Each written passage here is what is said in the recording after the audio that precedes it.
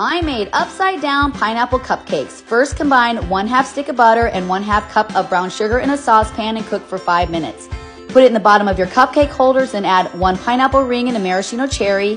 Set that aside and then combine 1½ cups of flour, 1 teaspoon of baking powder, 1/4 teaspoon of salt, and 1 cup of sugar.